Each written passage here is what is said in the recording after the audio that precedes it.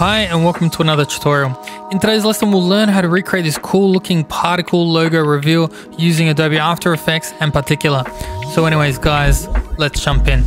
So the first thing that we have to do here is we have to create a logo. So I'm just using Illustrator to create a logo, and I've just created a composition 1920 by 1080 pixels. The first thing that I'm going to do is I'm going to grab the line segment tool and I'm just going to draw a line down. Hold shift to make sure that it's straight.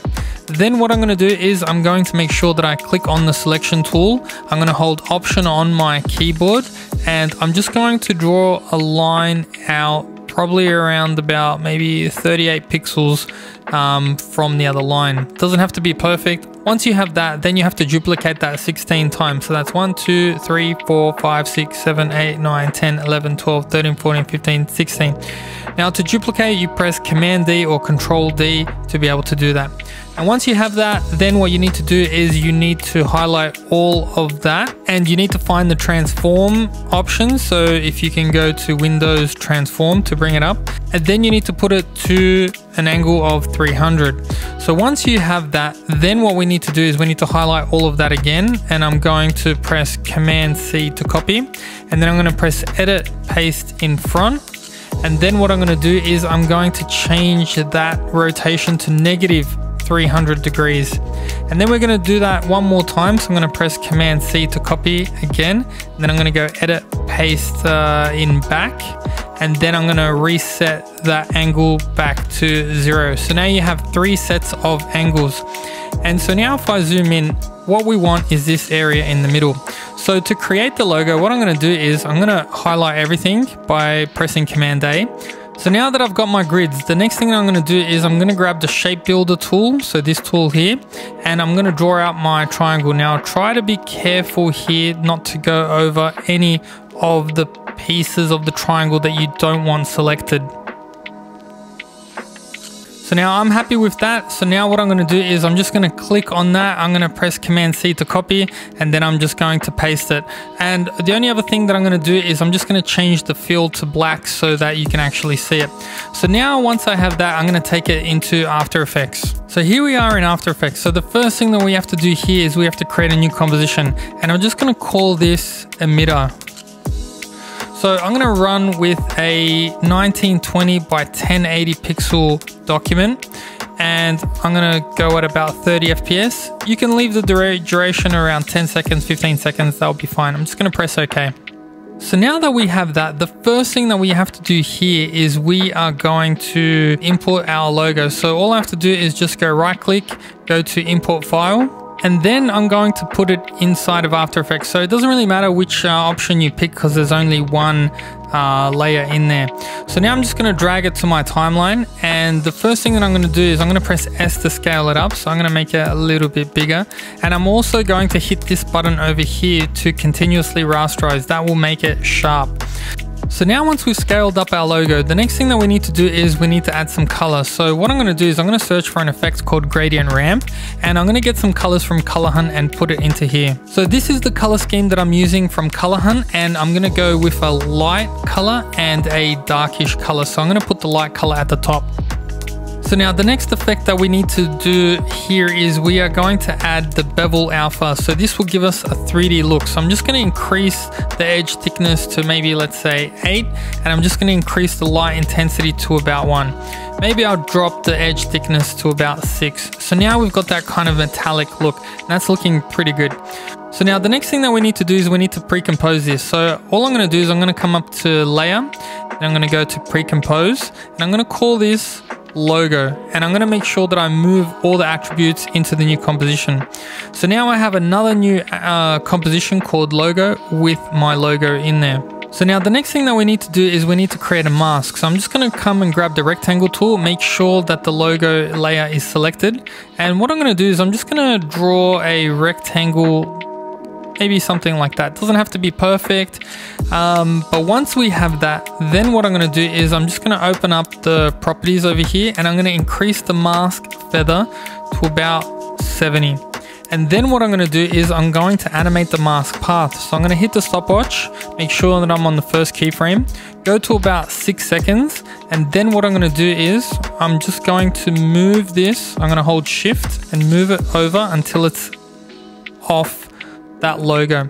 So now if we preview that, you will see that it will create this really nice kind of reveal animation there. Now if you want to go faster or slower, you can just adjust these keyframes. So now what we need to do is we need to create another new composition. So I'm just going to go back to my project settings and I'm going to hit the new composition button. And this is going to be called logo animation. And again, we're going to leave all the settings the same, 1920 by 1080 pixels. And then what I'm going to do is I'm going to drop the emitter and place it in this area over here. And then what I'm going to do is I'm going to make sure that that's a 3D layer. So if you don't see that, you can always press toggle switches. And then what I'm going to do is I'm going to create a new solid and I'm going to call it background. I'm just going to put it underneath. And while I'm here, I might as well apply the effect called gradient ramp, and I'll just keep that on there for now. I'm just going to go to color hunt and I'm going to pick the darkest colors in that color scheme. So now once you put those colors in, I'm just going to adjust the start of the ramp just so it's a little bit darker, just something like that. Cool. So now what I'm going to do is I'm going to create another new solid and I'm going to call this particular. And I'm going to just take the eye off the emitter just so we can see what we're doing here. And I'm going to search for the effect called particular. So just a reminder that Red Giant is the company that makes Trapcode Particular. So if you would like to download it, the links will be in the description below. So once we're in Particular, the first thing that we have to do here is we're going to change a few of the settings.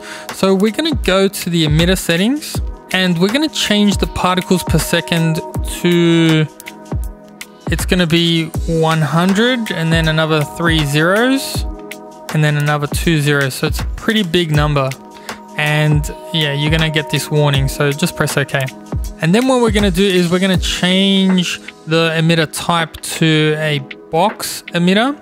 We're going to change the emitter size to XYZ individual. And we're just going to change all these values, the X to 50, the Y to 50, and the Z to 50 as well. And the other thing that we're going to put in here, velocity random, we're going to change that to 90%. And then what we're going to do is we're going to change the emitter type back to layer.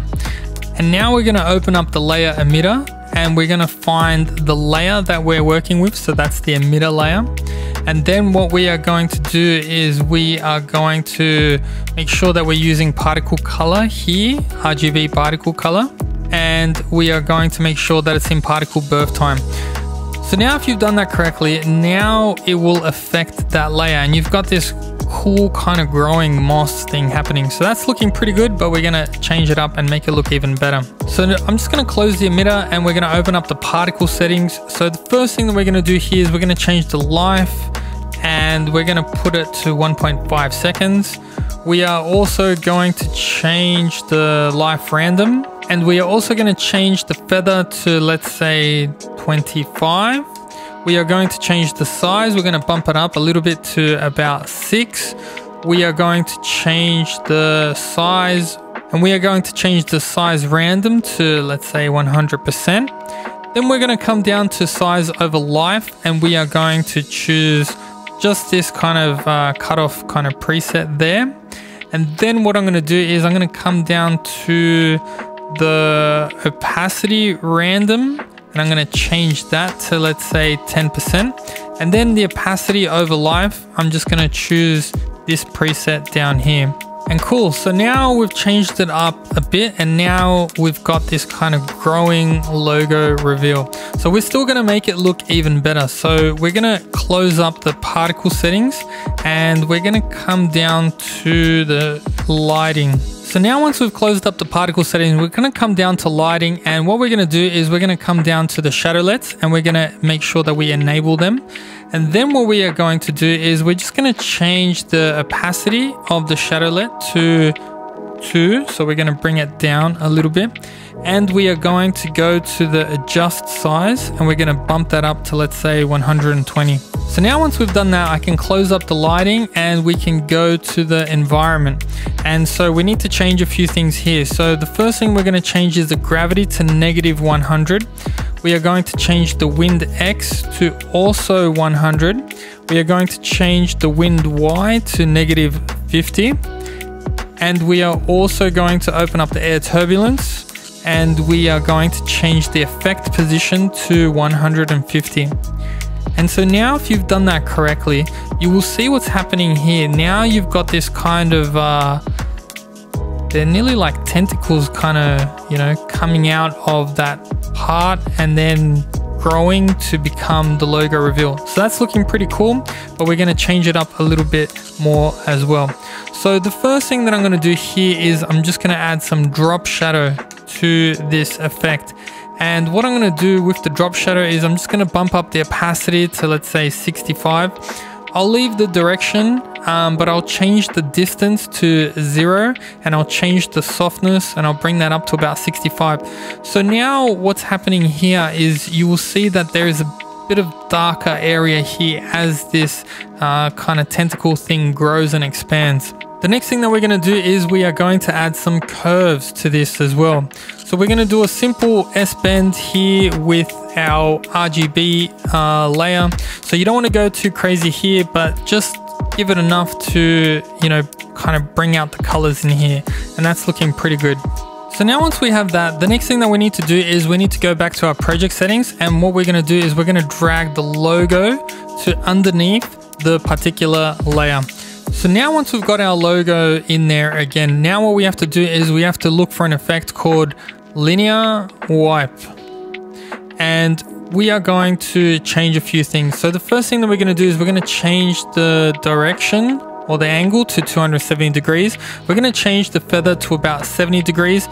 And we're going to hit the stopwatch for transition completion. We're just going to set that up at 100%. And then we're going to move forward in time to about 6 seconds. And then we are going to put that back to 0. So now if you've done that correctly, now you will see the logo kind of expand with the trapcode particular, and it kind of all blends in together.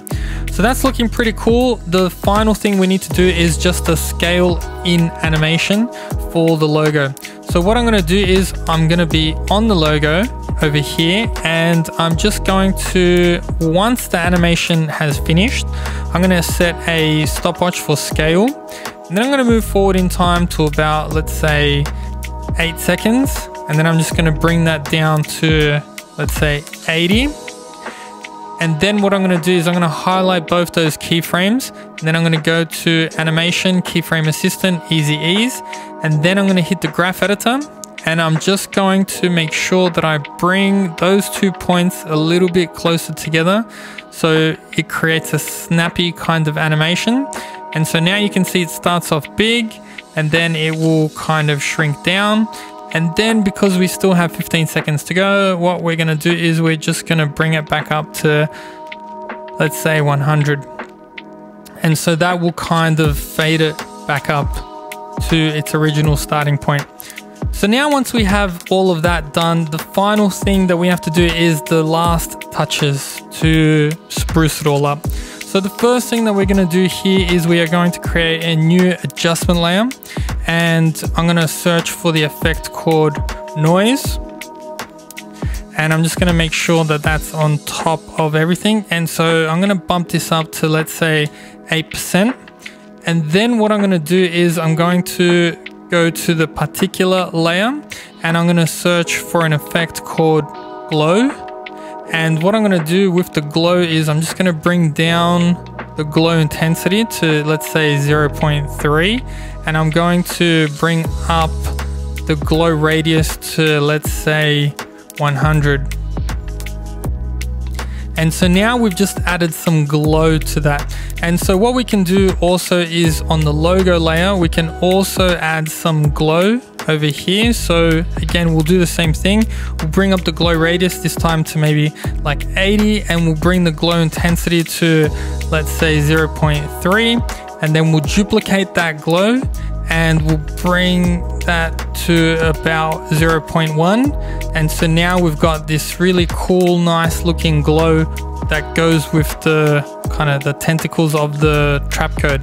So that's looking good. And the final thing that I added here was a smoke overlay at the back. So all I did is I just imported the file.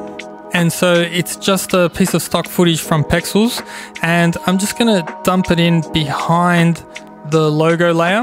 And then what I'm gonna do is I'm just going to change the mode to, let's say, overlay. And I'm just going to press T for opacity to bring it down to, let's say, 40%. And so now if you've done all of that correctly, now you will have this cool kind of reveal of this logo with this nice animation.